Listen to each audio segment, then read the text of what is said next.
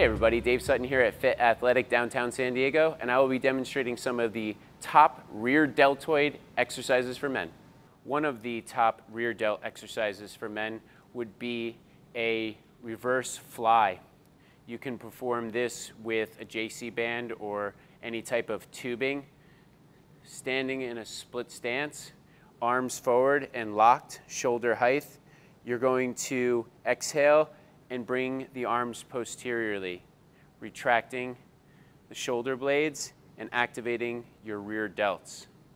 Perform about 10 to 12 repetitions. You can switch your stance on subsequent sets. Next on the list would be a rear delt row on an incline bench. Sitting prone on the incline bench with your neck in proper spinal alignment, drape your arms to the side so they're hanging loosely.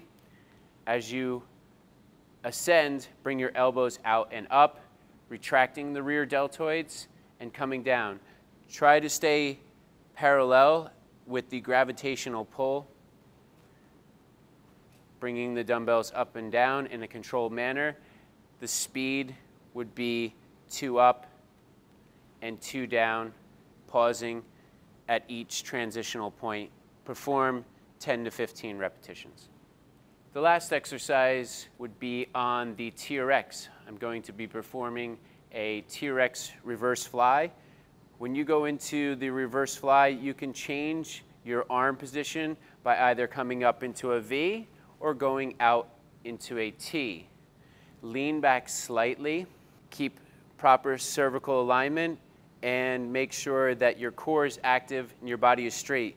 As you come up, exhale, keep the arms locked at the elbow, and drive your arms posteriorly.